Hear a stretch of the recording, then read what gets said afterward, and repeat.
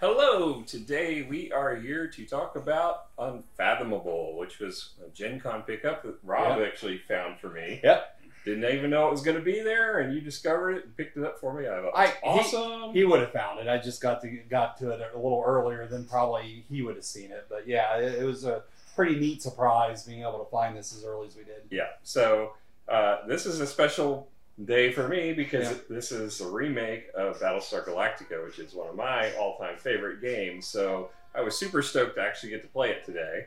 So before we get into it, though, make sure you hit that subscribe button and the notification bell over there somewhere because you want to stay up with all these games. We got plenty more Gen Con releases to go. We got wrapping up Western Wednesday soon. We're moving into Halloween games. Got lots of things coming. All kinds of cool stuff. Yep. And we got another series we'll be starting up after Western Wednesday. We're going to be doing bookshelf games. Cool. So, yep. Awesome. So, Rob, tell us about Unfathomable. All right, so Unfathomable came out this year, but it's not available in retail yet, but it looks like it should be available in November. So if you want to pick this up, that's when it should come out.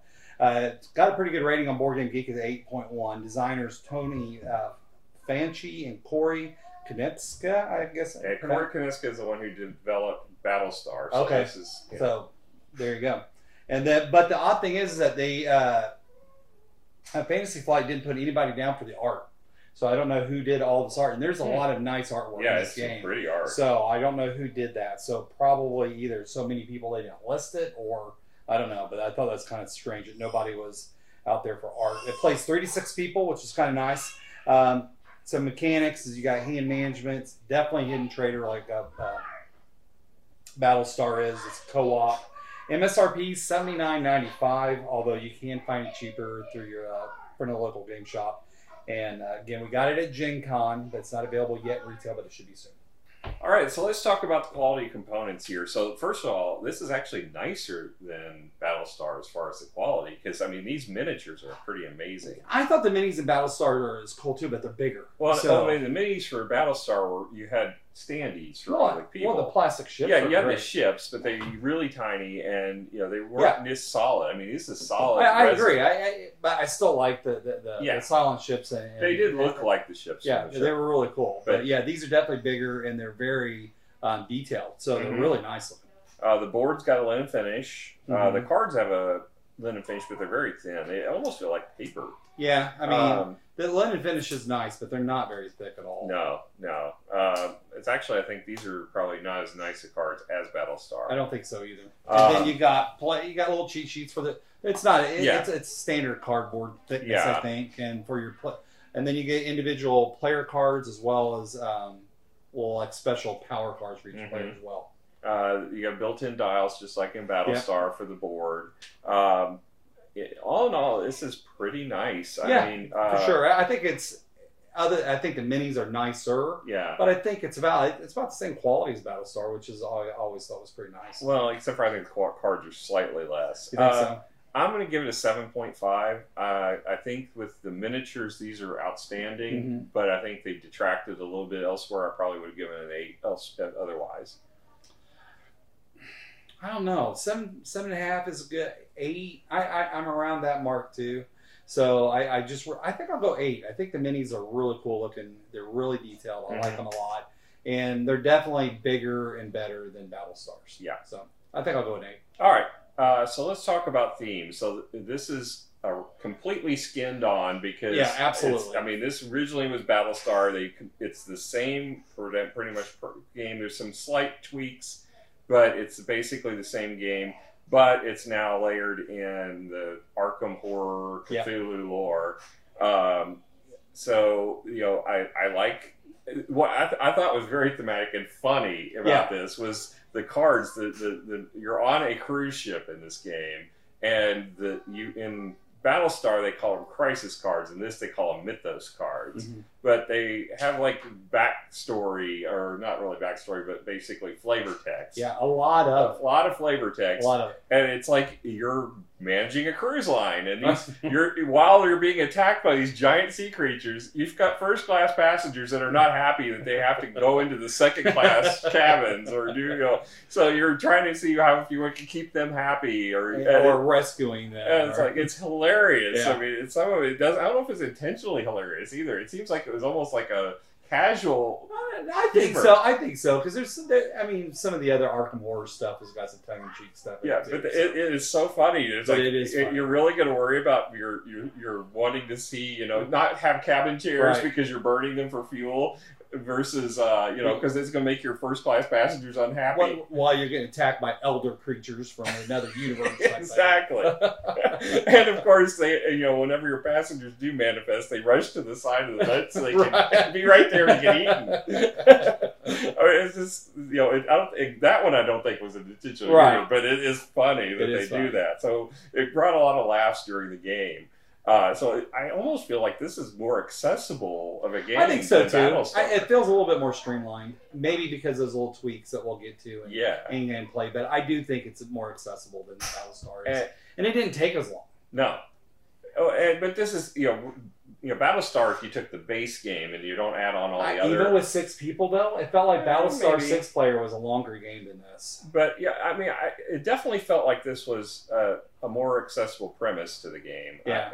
I definitely think this is, if anyone's a fan of the Cthulhu theme, it's going to attract them in more. I agree. And if you're not a Cthulhu fan, it isn't necessarily in your face. I mean, no, and that's an interesting thing. I don't know if we really talked about during gameplay, but if you played any of the Arkham Horror stuff from Fantasy Flight, they have a lot of common mechanics and a lot of common symbology. And I didn't see any of that in this game. Well, it does have the elder signs, but apart from that, but like all those different mechanics look. I mean, like the mechanics for the cards are different than some of the similar things that would be in the other Arkham Horror type games. Yeah. So I like that because I thought some of that stuff gets a little too used up, and it just, I don't know, it feels a little bit samey with some of the other Arkham Horror type games. This one felt a little bit more fresh. Yeah. So thematically, I'm going to probably give this, I think, an 8. I think is where I'm at. It'd probably been higher if it weren't for the fact that it is clearly layered on. Yeah. But that's the only way they could do it. They had a game that was already skinned, and they modified it. I think they lost a little bit in the character feeling. Like, in Battlestar, you feel like the character from the show. And this, because there is no show, you don't have anything to relate to. You don't have the depth of character. Right. But I think that if this wasn't a reskin of Battlestar, it'd probably be a 10. Just because we know what this is based off of. So it doesn't feel as unique in that regard. But at the same time, I don't want to detract from something that I think really does help it, and that's the artwork. Oh, yeah, we didn't talk about the art. The artwork is fantastic in this game. The art on the board is really good. The box art's really good. The card art is really good. Like any of the Fantasy Flight Arkham Horror games, it's got the same art style, the almost photorealistic, and it's just really beautiful artwork. So I think I'm going to give it a 9, maybe 9.5. I think you got my opinion too. I think it's a 9 because, like I said, the art, and what also I didn't think about is the characters are not the same characters that you see all the time in all the. Because you see the same characters, like the journalist type, to Arkham Horror. It's always the same. These are different characters, right? 9 is probably a much better score for it. All right, so let's talk about the rulebook. Now, the rulebook, there's 2. There's one that's a rules reference, and then the actual rulebook. I don't like the way they did the covers. This is the one thing I was unhappy with. Is it looks very basic, very plain. They're both that way, a very subdued green, subdued purple. The book itself explains the rules pretty well and pretty clearly. They have, you only had to reference them a couple times during game. Well, it helps. I've played Battlestar Galactica that's for forever.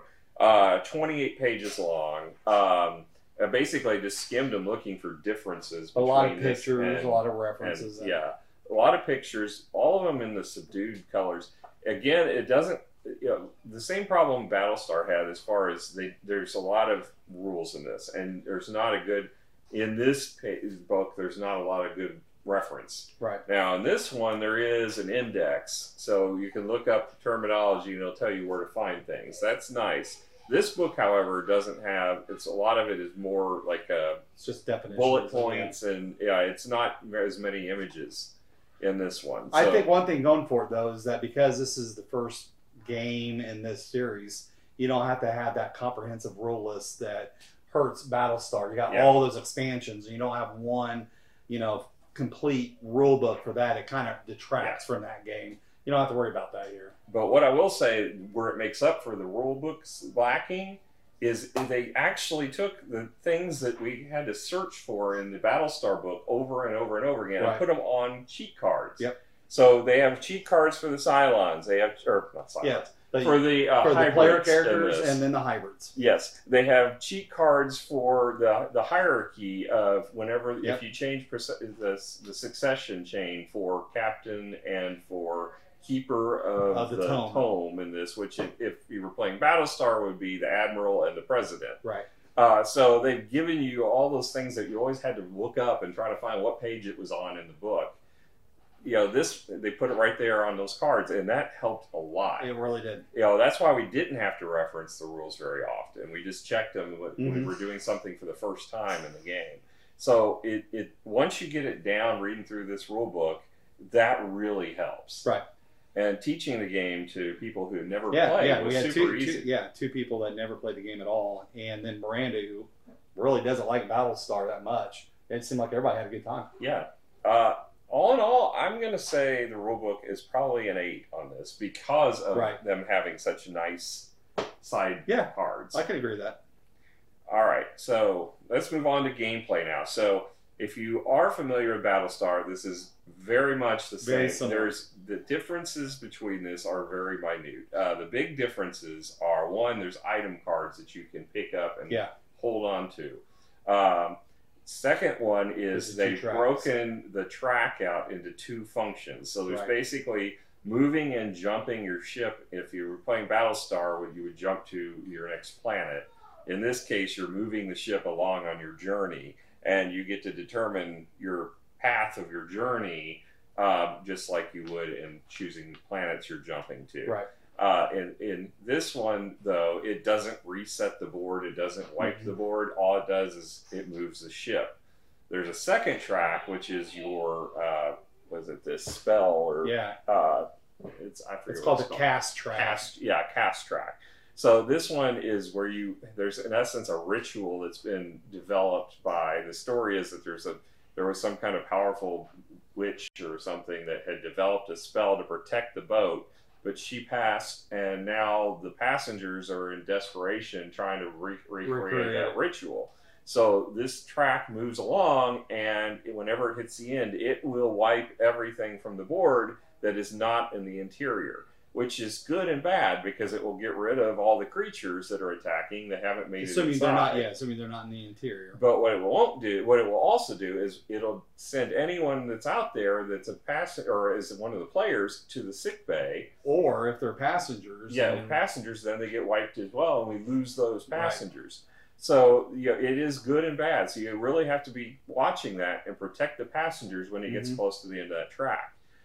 So I thought that was a neat change. Yeah, it is. And it added a little bit more strategy to it. Like, do I want to go attack? Do I want to go get item cards? Do I want to save people? Yeah. A little bit more depth to it. And then the other thing that it adds, and you can say it added, but it really didn't, it made it so that when you reveal yourself as a traitor, in this case it's a hybrid versus a Cylon in Battlestar, you actually stay on the board. Whereas in Battlestar, if you're not playing with one of the later expansions where you actually could go back to the board, you were removed from the game as a player, and you basically took actions as a kind of a amorphous body that was taking actions. And everybody has their own unique traitor ability. So once you reveal that you're a traitor, then you get this fairly powerful one-time ability that can pop off. Yeah. All right, so for all you non-Battlestar people, let's talk about how this works. So basically, each player gets a character. It plays 3 to 6 I assume it's going to be a lot like Battlestar, where 5 to 6 is the sweet spot. You can play it with a 3 or less, a 3 to 4. I don't think it's going to be nearly as good. I know Battlestar was not. Right. I would never play Battlestar with a less than 5. But in this case, you're going to each have a character. It's going to have its own special abilities. You're going to be dealt, a starting hand of cards based upon what is on your board card. Each character gets 5 cards from different suits, except for the starting player. Except for the starting player, but their first action of their turn before they take their actions is they will get their hand. So it's really just to say you don't draw the cards twice. So that is a little different because in Battlestar, like the first player got 3 cards, I think, first player got their full suite, and everybody else got like 3 cards. But then they would draw, back on their first turn. Yeah. So this one's a little bit different than that, a little more generous. And then you're going to get to take 2 actions on your turn. So one could be a move, whereas in Battlestar, you've got a move and an action. So it's kind of a little different there too. You can move as one of your choices as an action, but it's not. If you're in the space you want to be in, you don't have to. Yeah. You can take that space that you're on. There's actions in the spaces if you're on the interior of the ship. Exterior, there's no actions. You can play the cards. Some of the cards that you get will have actions on them. You can play those.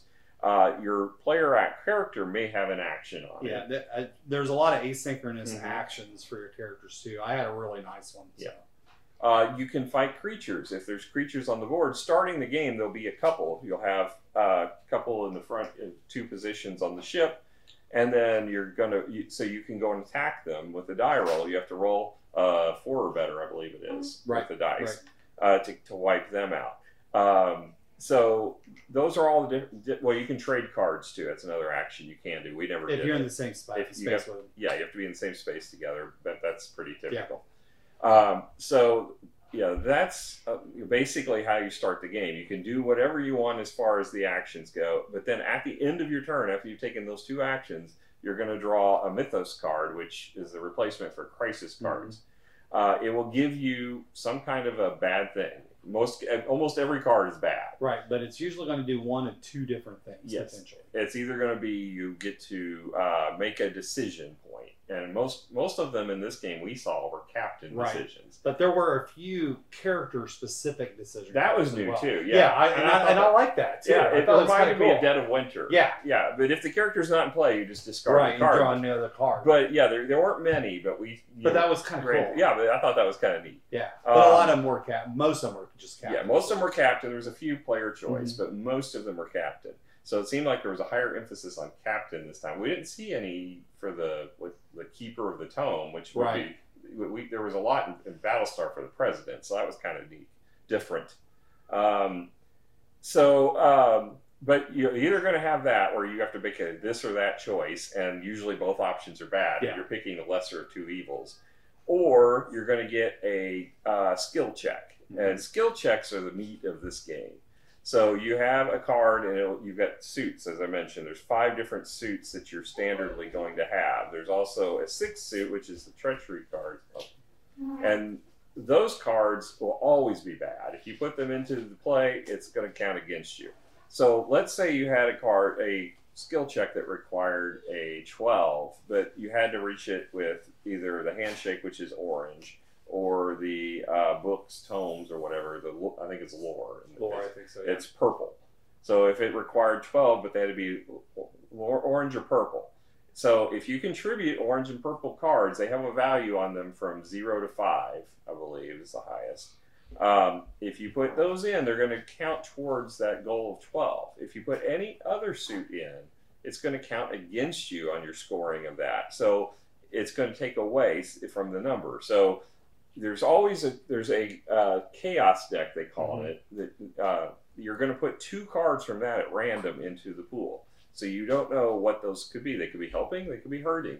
But there's 2 from every one of these stacks that are in there. So probability is they're going to hurt you. Yeah.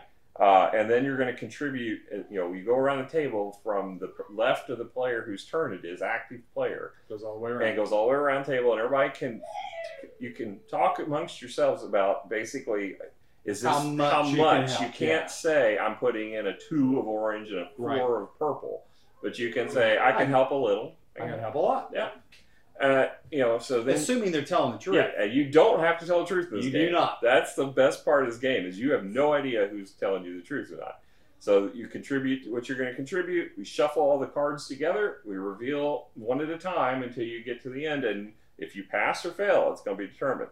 Now, what we left out at the very beginning, that's very important to this game, is there are these basically alliance cards that you're going to get. Most of them are human.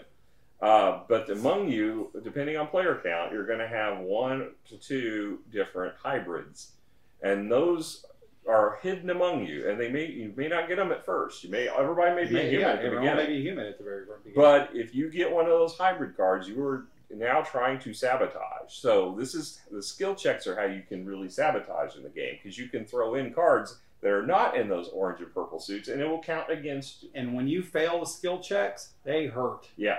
So you can be strategic about when you do it, because you can either dump your entire hand in, but it's going to make it very obvious that you are sabotaging if you're the only person to do that, and you get a ton of bad cards. Right. Or you can subtly do it by putting in 1 or 2 and hope that the skill thing doesn't really show or reveal that you were sabotaging.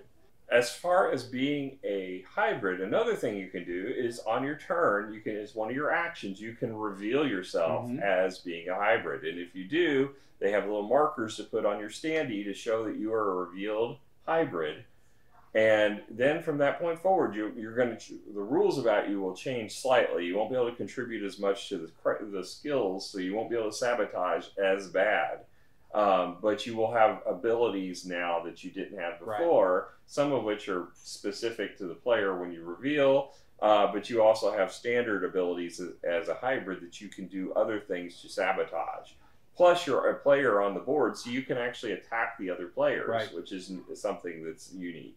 And I think the tough part for me in this game is the objective cards, because do I keep these cards because they got really nice abilities and I want to play them during my turn to be able to do cool stuff?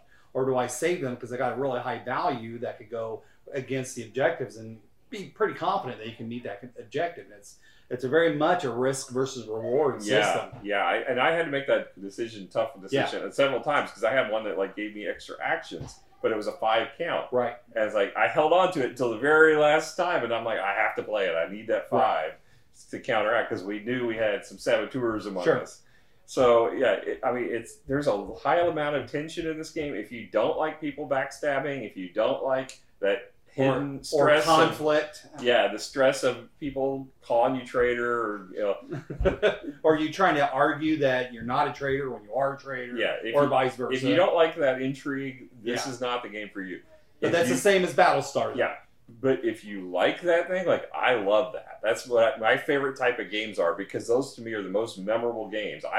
Every time I play a game like this, I remember it, and I remember stories about it. And I can say, oh, you remember that when you were the Cylon and you did this and that? This one I can, I'm going to remember. And, it is, I won't say I like this quite as well as Battlestar, because I think I like the theme of Battlestar better. Right. But I do think this is right up there. I mean, this is an excellent reproduction of Battlestar with some enhancements that I think were good. And it's an excellent option if you can't get your hands on Battlestar, because it's a hard game to get. It's out of print. It's out of print. It's expensive if you can find it. And there's a ton of expansions that can really, I don't know if it adds. It certainly makes the game longer, and it's a neat game. But this is readily available. Yeah. So it will be. It will be. Yeah. Yeah. So if you have been holding out hope for Battlestar being reprinted, it's not going to be. Sorry, it's they lost the rights to Battlestar. Right. This is a great substitute. Absolutely. It's the closest you're going to get. I think Dark Moon was originally the recreation. And I think we liked it. Okay, I don't remember. It's been a long time. I found it lacking. I didn't think it was nearly as good as Battlestar. It had some of the similar mechanics, but I didn't think I liked. I didn't like the implementation. It's been too long since I played it. This has exactly the same mechanics. It definitely has the same. I'd say the same amount of tension. Yeah, it really did. It does, and it could have gone either way. As you can look at the board and plainly see, we were in a mess. Yeah, we had almost all the frog creatures, whatever the heck they're called, I mean, almost every single one. And that's one of the losing conditions is if we have a summon card and it says bring them out and there's none to summon, you lose the game. Yeah. Immediately. And the humans eased into Boston Harbor Yep. with all these creatures on Boston us. But we is won. screwed, but you know. Yeah. Boston's going to be eating frog legs That's for right. the next 6 years. But yeah, we managed to pull it off as a human victory. But I think mostly because our two saboteurs were the new people. You know, as Right. it turned And they didn't know out. how to really take advantage of being the traders. So The hybrids. I had a blast. I really enjoyed it, and you know, even though I always loved being the trader, I was not the trader, and you know, proof positive that I'm not always the trader. So you guys can 99% of the time, use the trader. This was the 1% that I was not. The 1%. So What are you going to score it?